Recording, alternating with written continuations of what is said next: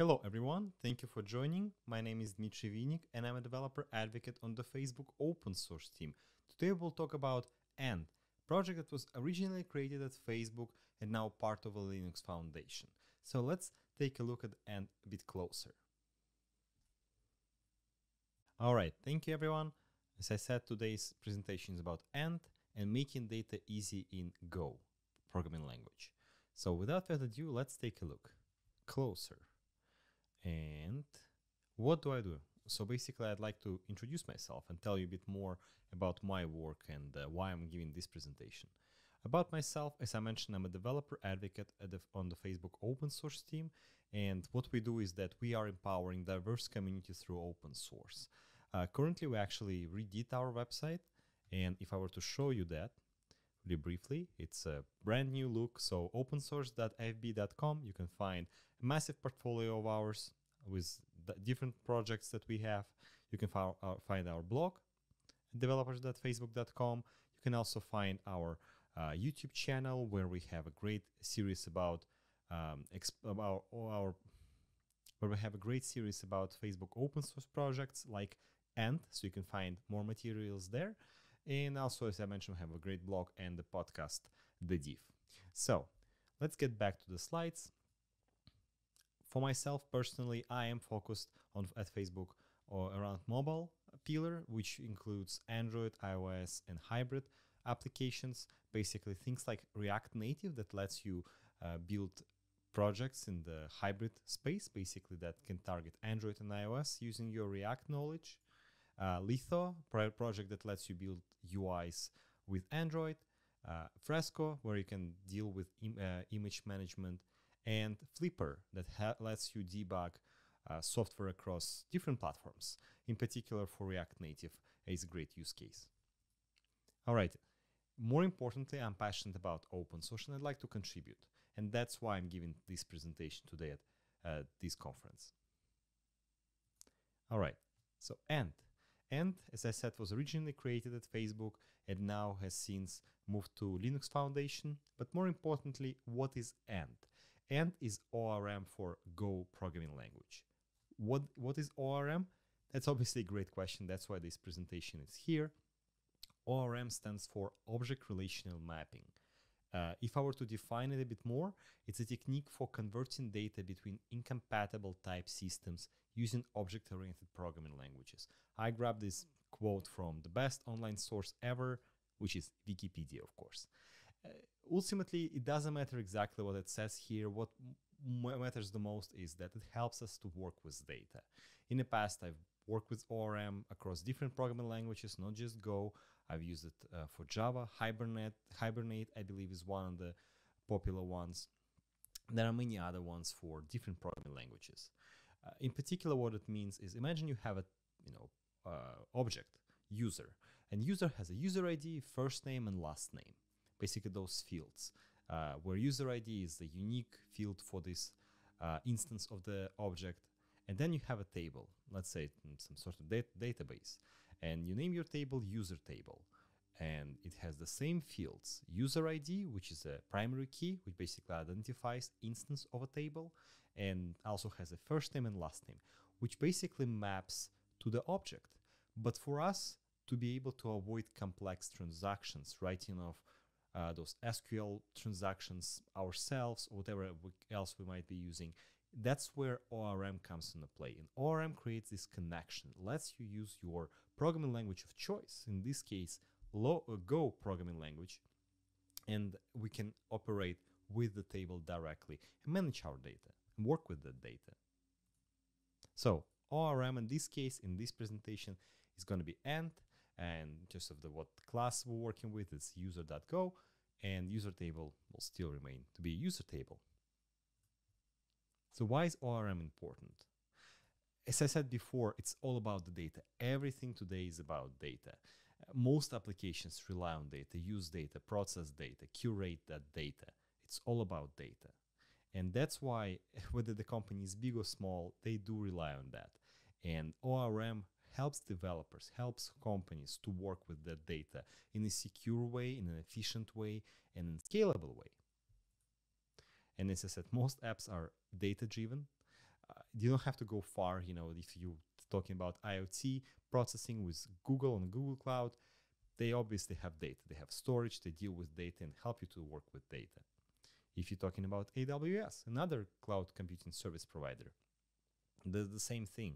They also have to deal with databases of some kind. And if I work for Facebook, if I were to bring an example of a Facebook service, Facebook Scribe, as we call it, which is basically a log processor, we're also dealing with logs, which is one way to preserve data and work with data. And that's where ORM will come in handy as well. So data is important. There's obviously no denying it. But it also means that ORM is important. But enough with theory. I've talked about why and what quite extensively at this point. Let's look at the code. And if I were to give you introduction to Ant, really briefly, fortunately, the website for Ant is a great website. They have plenty of documentation. I'll heavily rely on that today as well for this presentation. So if I were to just try and initialize and go on my machine, the only thing I need to do is run this operation, this simple command, go, get, and go, and then initialize the project. When I initialize a project, I say go mod init, and I give a project a name of some sort. And after I run it, I will create this simple, in my case, I created a project that I called and-go -doc, and it basically creates a simple mod file and folder. And then I have to run something to initialize the user. In my case, a user is what basically I want to work with. It's the easiest one to work with because it's something that we all dealt with at some point. So I will run this operation and go. I initialize the user. It will produce me simple schema. And in the schema, you can see that it has a couple of important lines. It has the schema definition for the user entity. It will have a fields that the user entity has, and also importantly, it has edges. And I'll talk about those briefly in just a moment. To basically give a bit more meat to this example, I have to actually add fields. Edges basically is what you have relations between entities, but for fields, obviously, it's the properties that give your entity an actual reason for existence. Because why would they be there if there is no real properties behind them or no relations to them? So in this case, I add age, name to my user. Might specify some additional properties like make sure the default value is unknown for name, and the age or condition like the age has to be positive. You can't be -10 for someone who's a user. So then after I define these couple of fields on a schema, I'll run a generate operation on Ant, and it will create me plenty of files to work with, as you can see here on the left side on my VS Code. So if I were to look back at documentation, explain those steps in more details, fields, as I said, is basically the properties that your entity has, user in this case. It can be again age, name, nickname, social security number, whatever else you need to add to the field to the entity. Edges are basically relations between different entities. In this scenario, in this example here, it has a relation to groups. Basically, a user is part of the group, or relation to other users or friends, if you talk about some social media platform. Another important, again, idea here is the field. As I said before, it's basically the attributes or properties. It can be whatever you really want it to be. And the great thing is that you can obviously specify its uniqueness. As you can see here, under username is a unique. You can specify some additional auto-generated fields, like for created at field, you can see that you can specify that it has to, at the time of you working with the user entity, it will specify the time of the creation. So it will do it for you. And edges, as I said before, is basically the relations between a user. And this scenario, in this example, it has a good example of connecting to a pet, if a user has a pet. One user, as you can see, can have multiple pets, or connection between users and groups. Multiple users can be part of multiple groups. And so there is also that relations as well. That's what edges are for. And you can see how edges are specified in here down below. So again, so far documentation is a great starting point for anyone who's working with AND. Indexes is also something I have to mention. It's basically that lets you retrieve data, work with data, and define its uniqueness. Or in other words, why, like basically be able to pinpoint a particular item, particular instance of the table or entity. In this case, you can see that the combination, it says the combination of first name and last name has to be unique. It's kind of a, I think, a tricky one, of course, but you can also have a uniqueness on a single field as well, if you wanted to. So it's, you know, it gives you enough power to do basically whatever you'd like with indexes, while still making sure it's not too complex for you either.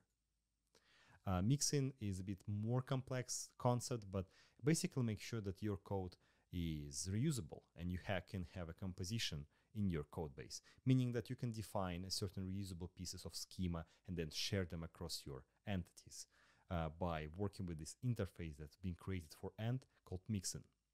And yeah, again, it's I really appreciate people adding this support up front when they created AND, because it basically makes sure the developer experience, the reusability, this dry principle, don't repeat yourself, is baked in, and it's always appreciated. Annotations is another thing I have to mention when we talk about basics of AND.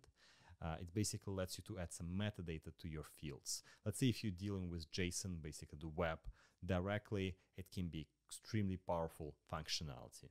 And again, it's part of the AND, so you don't have to work out those details too much either. So I've talked about just introduction to AND really briefly. What are the areas of things that you have to focus on, how to actually get started. It's just few simple operations and generation of the code that lets you create your entities and work with them. But let's, obviously, if we talk about data, there are some operational, CRUD operation, create, read, update, and delete. And let's look at creating entities and how easy it is with AND. So let's say we have this client. Client is extremely important, basically lets us work in AND. And in here, you can say that, see that I'm working with SQLite, fairly simple. I make sure I open up a connection, I make sure that I close it as well. If anything fails with the connection, I throw a proper exception. Nothing new here. What's important is this create user function. And the create user function is what we would like to focus on, is how you create a new user. You define it when you define the user entity. And in this case, I have to specify age, name, and make sure I define a context which I'm saving it at. And so if anything failed, you have to deal with the exception the way you would generally deal with it. You can format an error into your terminal or send it to some other server, whatever you'd like to, whatever way you'd like to manage it. You might just completely bail on everything and just throw a major exception and, you know, crush the whole system if you like. So in terms of creation, it's pretty trivial. Querying entities is quite powerful as well. We didn't try to reinvent the wheel here, right? It's about following the best practices that are out there and just making sure that lessons that you've learned elsewhere, you can apply here. And honestly, that's basically the gist of most of the things in software development. Just reusing things. You're using ideas. And as a result, you can bring the knowledge from prior to a new framework, to a new project. And I believe AND embraces that approach. And that's why here, when I query something, I have to specify where clause, so I know what I'm looking for. I'm looking for this user with name A8M. And so you can see that it's fairly, again, simple. You specify in what context you're looking at for this user. And again, you handle the exception whatever way you'd like to handle it. Nothing special here either. And there's a lot more to the AND. There's a great tutorial that AND website has already prepared for you. And by the way, I really appreciated the AND was built with DocuSource and other Facebook open source projects that I highly encourage you to take a look at. It's a static website generator tool that lets you build websites like this. But back to the AND.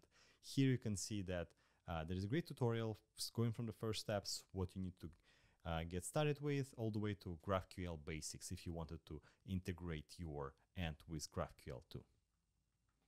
It also drives you through query and mutation. You can see that the example that the tutorial lets you build related to a to-do list. Building a to-do list is, it's like a 101 of new frameworks and new projects that we always encourage people to try.